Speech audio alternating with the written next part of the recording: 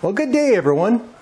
Elmer Tom here with a rather dry but hopefully informative presentation. Now, please stick around for the whole video, and please take a moment now to like this video by clicking on the thumbs up icon. I certainly would appreciate it. This video will discuss the decibel or dB. I'll give a very brief history of the dB, then define some terms. I'll show you how to do the math, and it's actually pretty simple once you know the process. Then we'll take a look at applications in ham radio of the dB. Some of these might help you when you're doing your research in a gear purchase, and might even save you some money. And we're all like to save money. Finally, I'll talk about questions on the tech and general tests that concern the dB. Now, for a brief history. The decibel was developed by Bell Labs in 1928. They combined and modified previous measurements that were developed to define power loss over miles of telegraph and telephone cable. The decibel was named after Alexander Graham Bell, the inventor of the telephone and also founder of Bell Labs. Since it was named after Bell, the B is capitalized as a proper name, like the capital W for James Watt, the capital A for amperes or amps for Andres Maria Ampere, and the capital V named for Alessandro Volta. Now we're going to go a little deep, but stick with me. It'll all make sense in just a few minutes. A dB is the common log representation of the ratio between two powers. The mathematical formula is dB equals 10 times the logarithmic base 10 values of power 1 divided by power 2. The term dB can be modified, such as dBm, where power 1 is shown as 1 milliwatt, and power 2 is a power given in milliwatts. dBW does the same thing, but using watts of power. dBi is the power reference to an isotropic radiator, and dBd is power reference to a dipole antenna. Now we're going to talk more about dBi and dBd in a bit. Ratios are simply the comparison between two values. We use ratios almost every day. When driving, we use the ratio between distance and time to give us miles per hour. And we use the ratio between distance and liquid measurement at the gas station to give us miles per gallon. At the grocery store, we use the ratio between weight and cost to give us price per pound. So we use them all the time, nothing to be scared of. In the dB formula, the ratios is expressed as a fraction. In this case, P1 divided by P2, which gives us the answer X.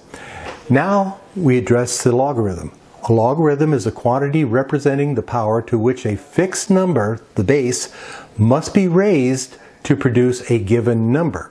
Since the base of our logarithm is 10, the value we're looking for is what the number 10 must be raised by to equal x, exponential, okay?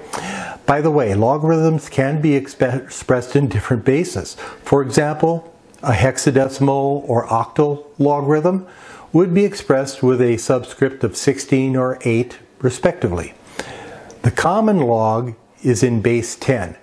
Now, it may or may not have a subscript 10.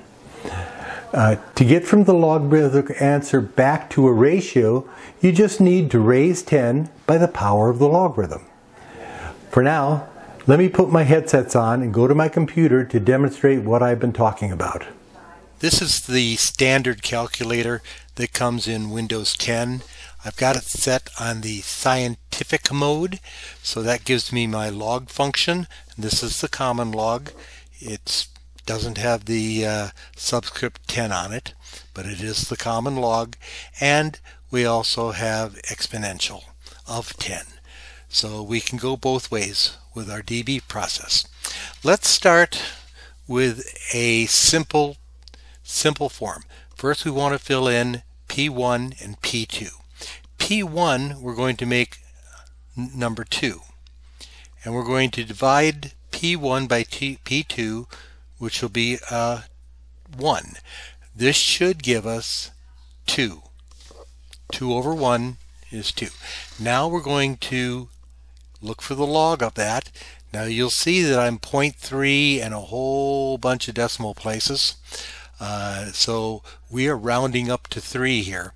The last thing we need to do is multiply that times 10. So we're going to do that. Now, reversing that is very easy. We start by dividing that by 10, okay, and putting it as the exponential of 10. And by golly, we're back to our doubling of 2. What happens if we flip those two? So what we'll do, we'll put P1 as a 1, and we'll divide that by P2, which is a 2. Now we got 0.5, or 1/2. We'll take the log of that, and you'll note that this is now a negative value. So if you are looking at an increase, you will get a positive value. If you're looking at a decrease or an attenuation, you'll get a negative value. Of course, we do need to remember to multiply this by 10. Now, let's look at something a little different. Let's go with a 3 in P1, and we're going to divide that by 12. Now you might ask me why I picked this one. It's because it is a question on the test. Everything that I'm giving you here, all these examples, are questions on the test. So here we're going to take the log and we're going to multiply it by 10. So you see we're at -6. The reason for that is 3 divided by 12 was 0.25, or a quartering. That's so we quartered our number.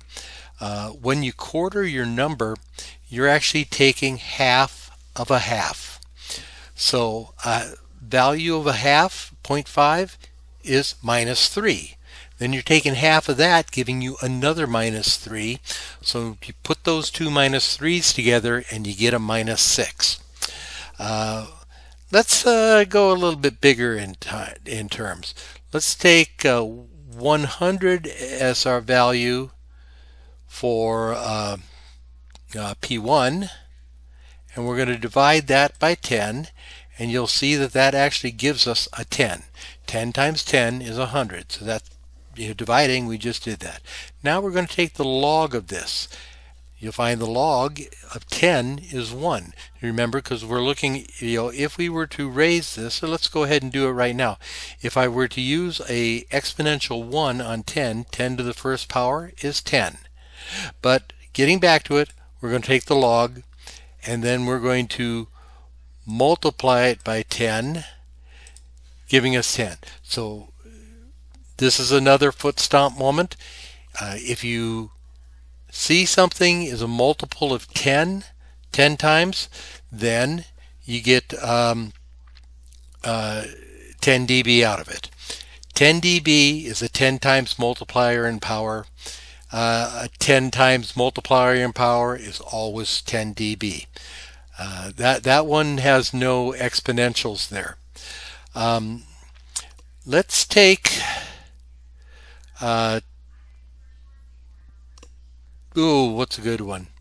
How about 200 divided by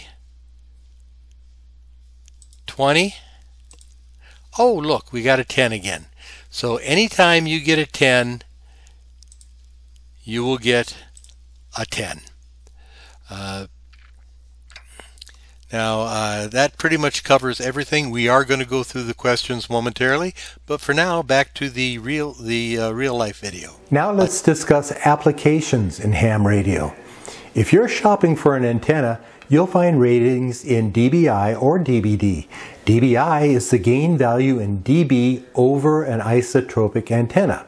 Now, the isotropic antenna is a theoretical antenna with perfect radiation in all directions. Think of it as a point in space located at the foci or center of a globe. Power measured at any point on that globe would be exactly the same. Needless to say, there's no such thing as an isotropic antenna. Now, dBd is the gain value of dB over a half-wave dipole.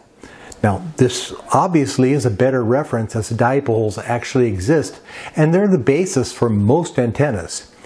dBd gain will always be minus 2.15 dB from the dBi value. So the number using dBi will appear to be a better dipole antenna, right? So given that, can you guess which values are advertised by antenna manufacturers? At least mostly. I think there are a few who are honest out there. Now, external amplifiers are rated by maximum output power, but you can use that figure to figure out the dB gain of the amplifier. For example, if you consider the purchase of a 600 watt rated amplifier. Now, they tell you that the amp requires an 80 watt input to get to that 600 watt output. Now, using the dB formula we discussed before, you'll find that there is a roughly 8.7 dB gain. You can then do the same comparison with other manufacturers and output ratings to determine the efficiency versus the cost of the different amplifiers. Radio specifications list a wide variety of dB measurements. Most deal with sensitivity to incoming signals, suppression of unwanted frequencies, signal-to-noise ratios, filtering, and, well, there's just a whole bunch more. So I'll leave it to you to look them up. But you can see them on the manufacturer's website or on probably in your owner's manual. When purchasing a radio, this is a helpful metric to use to determine how good the radio actually is. That said, keep in mind that the manufacturer's main purpose is to sell radios and will always present things in the best light for them. Now, on your radio, you'll have the ability to attenuate or amplify your received signal. The owner's manual should tell you in dB the value of this attenuation or amplification. Now, the following questions are from the technician exam.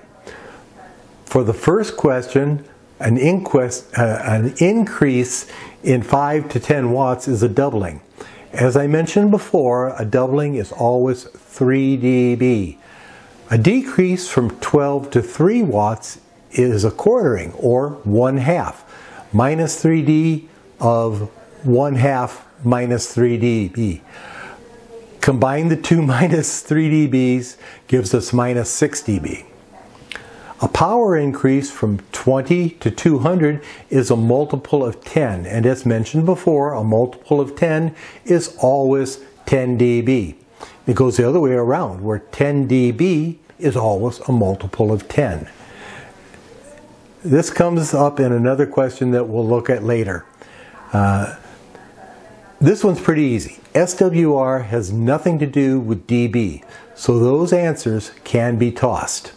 And by the way, a 4-to-1 SWR is an impedance mismatch.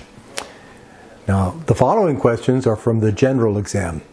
In this one, we're given the dB and have to reverse the equation. But since 20 dB is 10 plus 10 dB, you can multiply them to give you 10 times 10, or 100 times more power. You can also mathematically reverse them. Divide 20 by 10, which gives you 2. And 10 to the second power is 100. This one should be a no-brainer by now. A doubling increase would be 3 dB, and a decrease would be minus 3 dB. Now, this was mentioned briefly before, but it will be on the test. dBi uses an isotropic radio as a reference, well, DBD references a dipole antenna. Most manufacturers use DBI as a reference because it is 2.15 dB better than a dipole. In this question, or in the next question, two stacked antennas provide twice the gain of a single antenna. So the answer for a doubling again is always 3 dB. Well, that's it for this time. And if you know more about decibels or just enjoyed our time together, please give me a like. If you made it all the way through the video, please consider subscribing to this channel. I'm trying to organically grow this channel, and that means getting people who are actually interested in subscribing. And I can't think of a better type of subscriber than someone who's lasted all the way through this video. If you'd like to be notified when a new video is published, ring that bell. Now, thanks for dropping by my shack for a chat. 7-3 for now. Elmer Tom, ND3N. I'm out.